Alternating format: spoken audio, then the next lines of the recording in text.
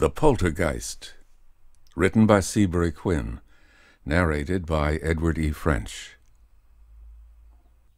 And so, Dr. Grandine, our visitor concluded, this is really a case for your remarkable powers. Jules de Grandine selected a fresh cigarette from his engine-turned silver case, tapped its end thoughtfully against his well-manicured thumbnail, and regarded the caller with one of his disconcertingly unwinking stares. "Am I to understand that all other attempts to effect a cure have failed, monsieur?" he asked at length. "Utterly. We've tried everything in reason and out of it," Captain Laudon replied. "We've had some of the best neurologists in consultation. We've employed faith healers, spiritualistic mediums, even had her given absent treatment. All to no avail. All the physicians, all the cultists and quacks have failed us. Now, I do not think I care to be numbered among those quacks, monsieur," the Frenchman returned coldly, expelling a double column of smoke from his nostrils.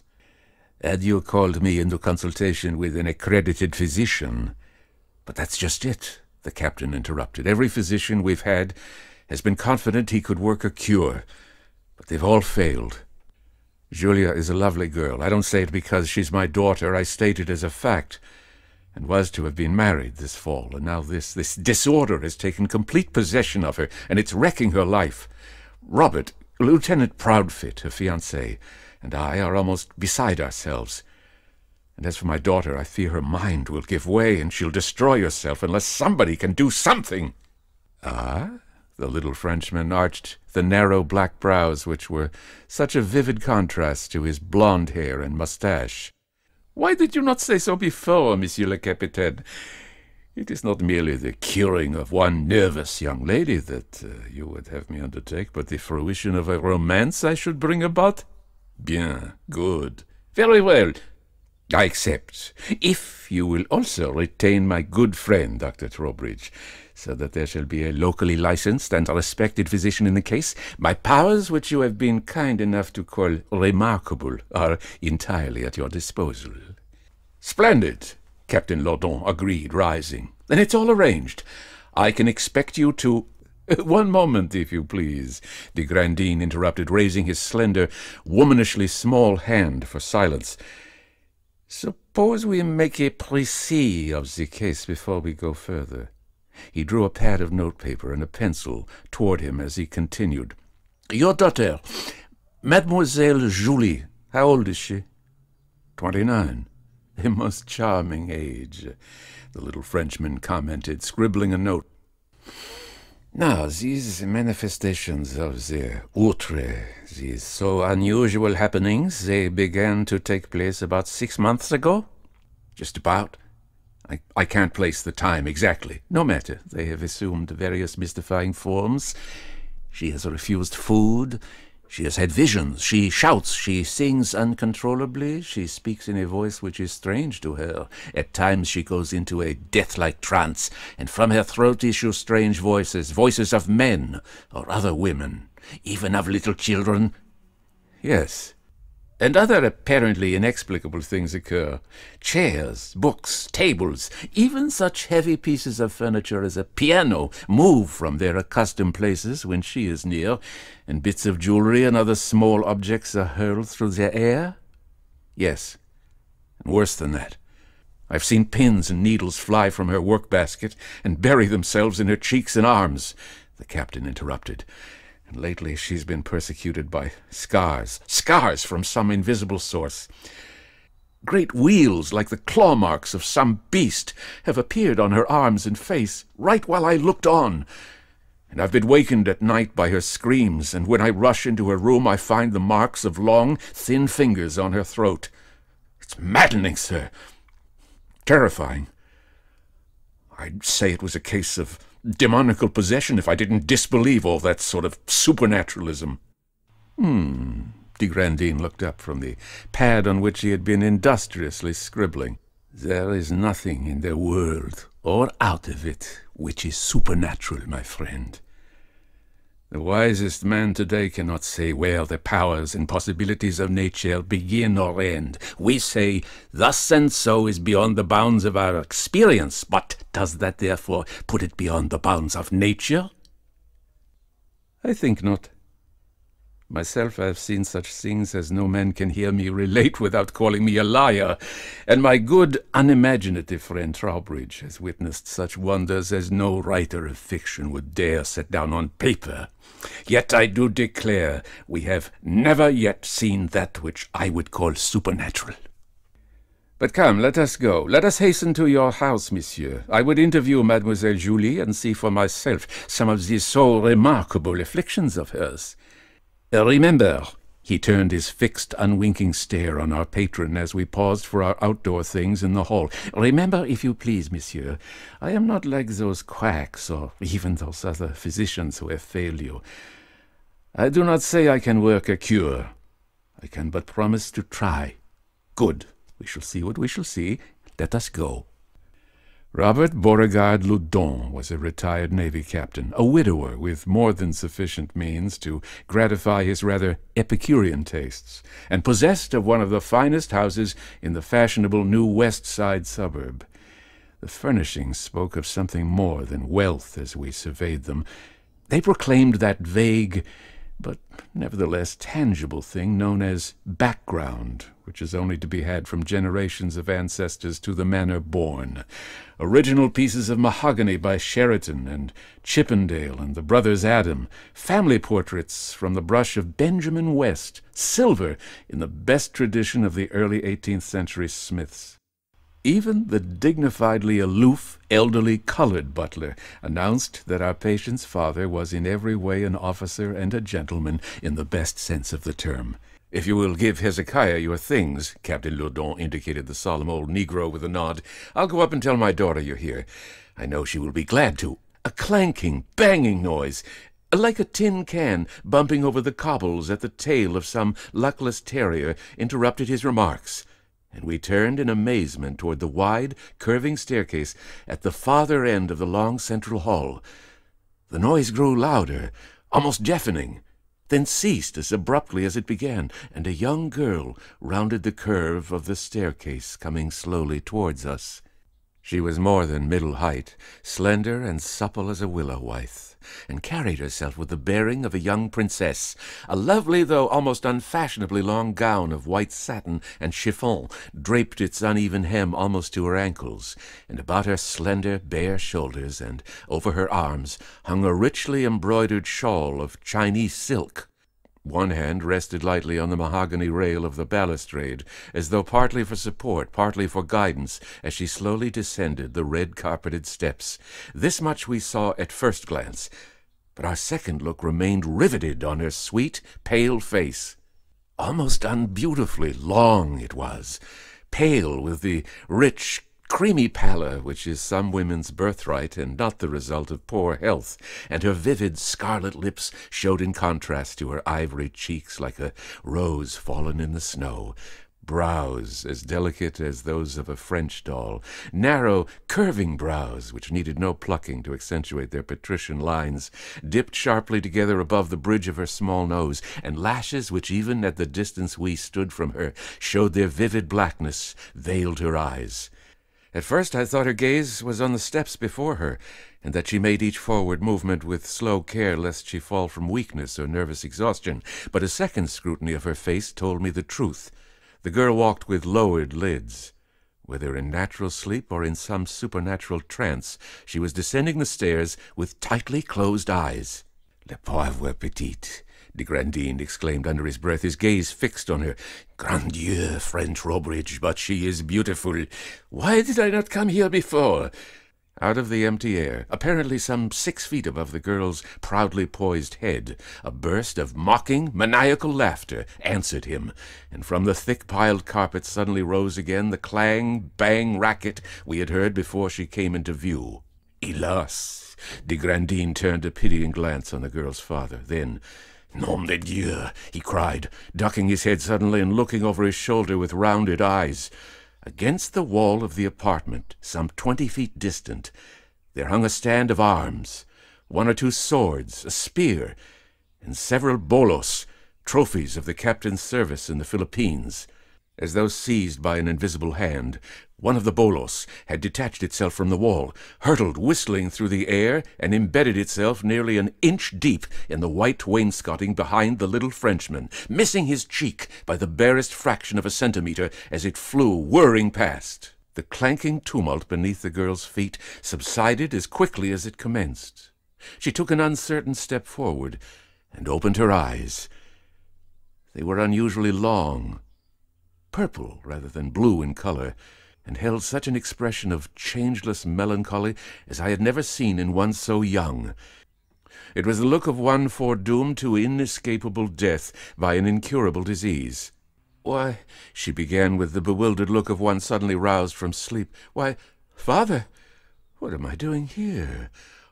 I was in my room, lying down, when I thought I heard Robert's voice. I tried to get up, but it held me down, and I think I fell asleep. "Daughter," Captain Loudon spoke gently, the sobs very near the surface for all his iron self-control. "These gentlemen are Dr. de Grandine and Dr. Trowbridge.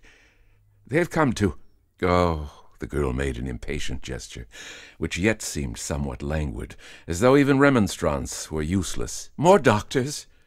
Why did you bring them, Father? You know they'll be just like all the rest. Nothing can help me. Nothing seems any good." "Pardonnez-moi, mademoiselle." De Grandine bent forward in a formal European bow, heels together, elbows stiffly at sides. "But I think you will find us most different from the rest. To begin, we come to cure you and give you back to the man you love. And in the second place, I have a personal interest in this case." "Personal interest?" she inquired, acknowledging his bow with a negligent nod. "Mon Dieu, but I have. Did not the thing which troubles you hurl a bolo knife at me? Sacre nom, no phantom, no Luton shall throw knives at Jules de Grandine, then boast of the exploit to his ghostly fellows. Nom d'un petit chinois, I think we shall show them something before we are finished. Now, mademoiselle, we must ask your pardon for these questions," he began when he had reached the drawing-room. "To you it is an old and much-told tale, but we are ignorant of your case, save for such information as your father has imparted. Tell us, if you please, when did these so strange manifestations begin?" The girl regarded him silently a moment, her brooding plum-colored eyes staring almost resentfully into his agate blue ones. "It was about 6 months ago," she began in a lifeless monotone, like a child reciting a rote-learned but distasteful lesson. "I had come home from a dance in New York with Lieutenant Proudfit, and it must have been about 3 o'clock in the morning, for we had not left New York until midnight, and our train was delayed by a heavy sleet storm. Lieutenant Proudfit was stopping overnight with us, for we were engaged, and I had said good-night to him and gone to my room when it seemed I heard something fluttering and tapping at my window, like a bird, attracted by the light, or I don't know what made me think so, but I got the impression somehow, a bat beating its wings against the panes. I remember being startled by the noise at first. Then I was overcome with pity for the poor thing, for it was bitter cold outside, and the sleet was driving down like whiplashes with the force of the east wind. I went over to the window and opened it to see what was outside. She hesitated a moment, then went forward with her narrative. "I was partly undressed by this time, and the cold wind blowing through the open window cut like a knife, but I looked out into the storm to see if I could find the bird or whatever it was." "Ah!" De Grandine's little eyes were sparkling with suppressed excitement, but there was neither humor nor warmth in their flash. Rather, they were like 2 tiny pools of clear, adamant-hard ice reflecting a cloudless winter sky and bright, cold winter sunshine. "Proceed, if you please," he commanded, his voice utterly toneless. "You did open your window to the tapping which was outside, and what did you next?" I looked out and said, "Come in, you poor creature," the girl replied. "Even though I thought it was a bat at the pane, my reason told me it couldn't be, for bats aren't about in the dead of winter, and if it had been one, much as I hate the things, I couldn't have slept with the thought of its being outside in my mind." "Ah?" de Grandine repeated, his voice raised slightly in interrogation. "And you did invite what was outside to come in?" Level as his tone was, there was a certain pointedness in the way he spoke the words, almost as though they were uttered in faintly shocked protest. "Of course," she returned. "I know it was silly for me to speak to a bird that way, as if it could understand, but, you know, we often address animals in that way. At any rate, I might have saved myself the chilling I got, for there was nothing there. I waited several minutes till the cold wind almost set my teeth to chattering, but nothing was visible outside, and there were no further flutterings at the window." "Probably not," the Frenchman commented dryly. "What then, please?" "Why, nothing, right away. It seemed as though the room had become permanently chilled, though, for even after I'd closed the window, the air was icy cold, and I had to wrap my dressing gown about me while I made ready for bed. Then she stopped with an involuntary shudder. "Yes, and then?" he prompted, regarding her narrowly while his lean white fingers tapped a devil's tattoo on his chair arm. "Then the first strange thing happened. As I was slipping my gown off, I distinctly felt a hand grasp me about the upper arm, a long, thin, deathly cold hand." She looked up defiantly, as though expecting some skeptical protest. "But—" "Yes," he nodded shortly. "And after that?"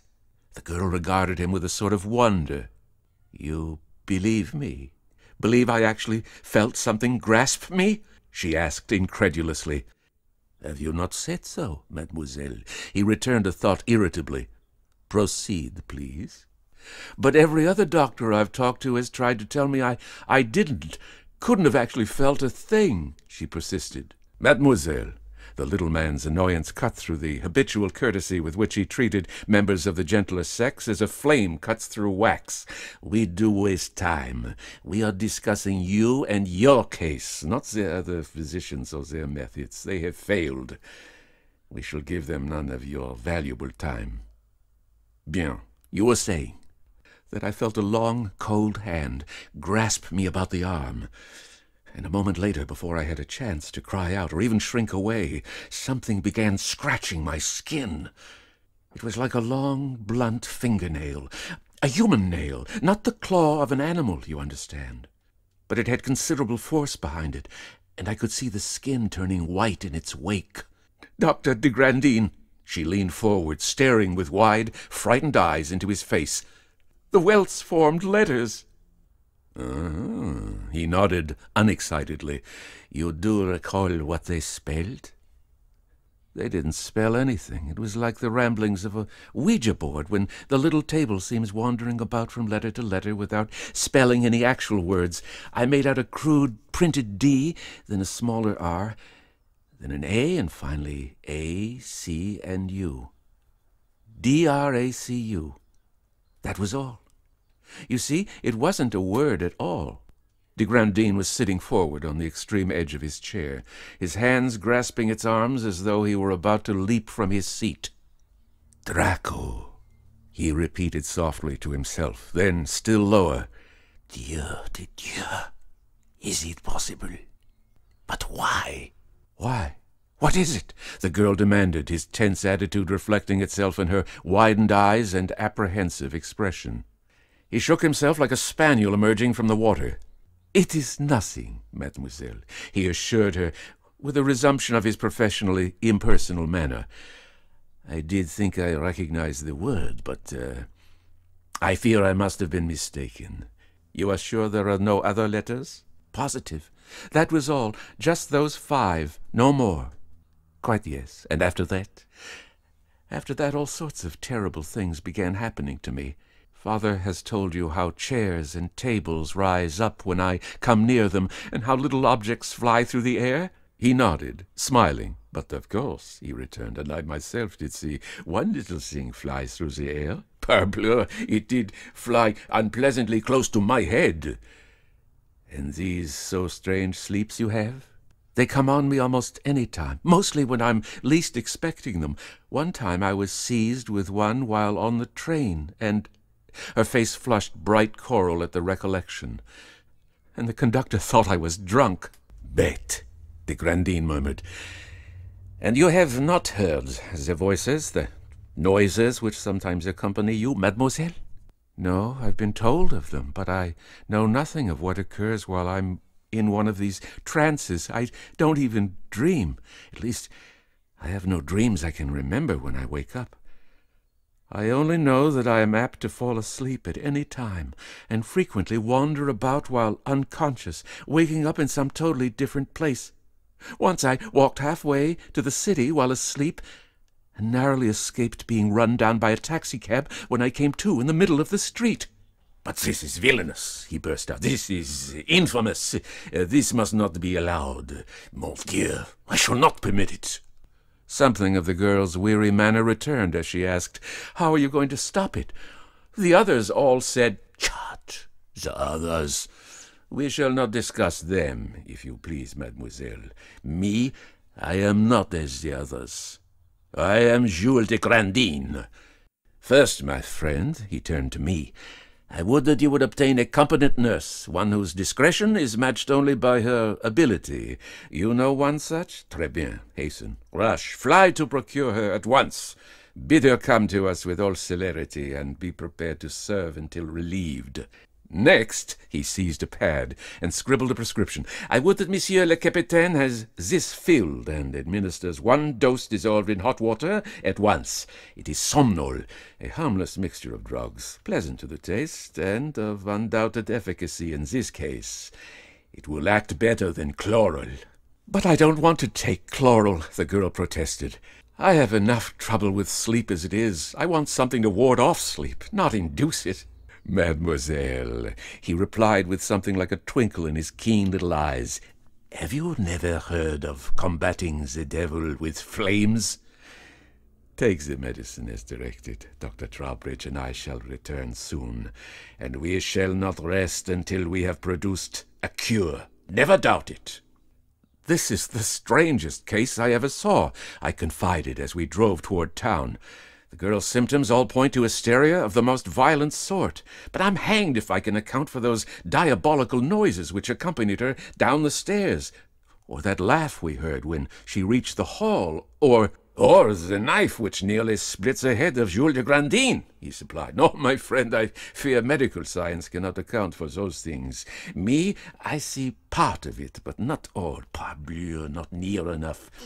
Do you recall the ancient medical theory concerning icterus?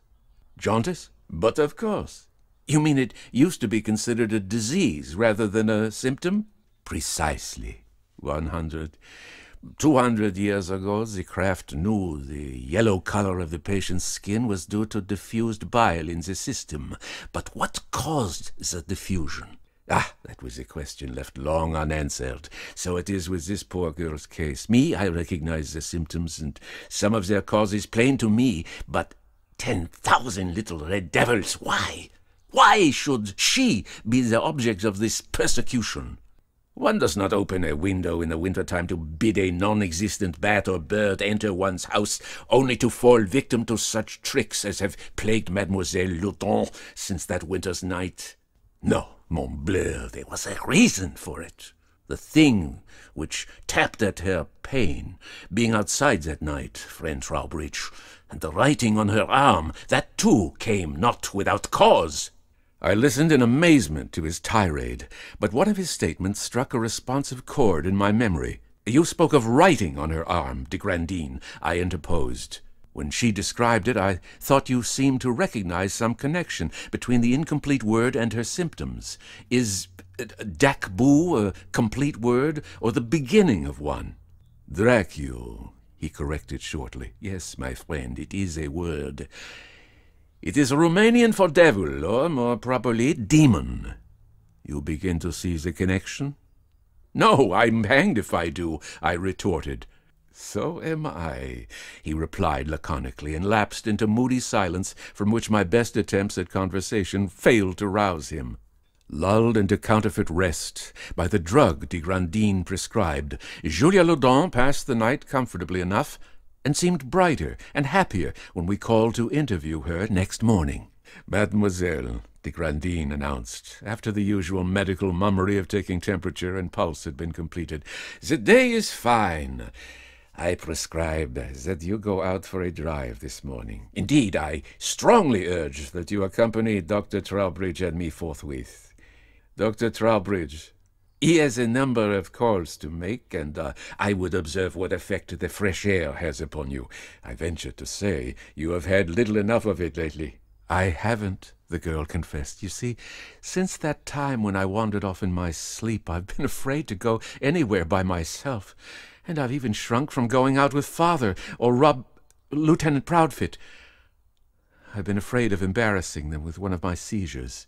But it will be all right for me to go if you and Dr. Trowbridge are along, I know." She smiled wistfully at him. "Of a surety," he agreed, twisting the ends of his trim little blonde mustache. "Have no fear, dear lady. I shall see no harm comes to you. Make haste, we would be off." Miss Loudon turned to mount the stairs, a suggestion of freedom and returning health in the spring of her walk, and de Grandine turned a puzzled countenance to Captain Loudon and me. "Your daughter's case is far simpler than I had supposed, Monsieur le Capitaine," he announced. "So much I have been accustomed to encountering what unthinking persons call the supernatural that I fear I have become what you Americans call hipped on the subject. Now, when first Mademoiselle detailed her experiences to me, I was led to certain conclusions which, happily, have not seemed justified by what we have since observed. Medicine is helpful in most cases of the kind, but I had feared a perfect pandemonium of cacophonous dissonances, like the braying of half a dozen jazz bands suddenly gone crazy, interrupted his speech. Clattering tin cans, jangling cowbells, the wailings of tortured fiddles, and discordant shrieks of woodwind instruments all seemed mingled with shouts of wild, demonic laughter as a bizarre figure emerged in view at the turn of the stairs and half leaped, half fell to the hall. For an instant I failed to recognize patrician Julia Loudon in the grotesque thing before us. Her luxuriant black hair had escaped from the Grecian coronal in which she habitually wore it, and hung fantastically about her breast and shoulders, half veiling, half disclosing a face from which every vestige of serenity had disappeared, and on which a leer, no other word expresses it, of mingled craft and cunning and idiotic stupidity sat like a toad enthroned upon a fungus. She was bare-armed and bare-legged.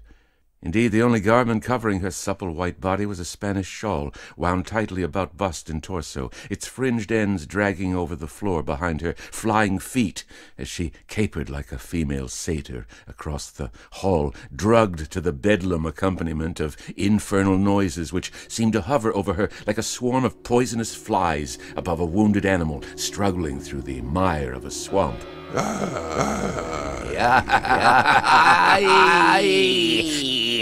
She cried in a raucous voice, bending this way and that in time to the devilish racket. "Behold my work, foolish man! Behold my mastery! Fool that you are to try to take mine from me!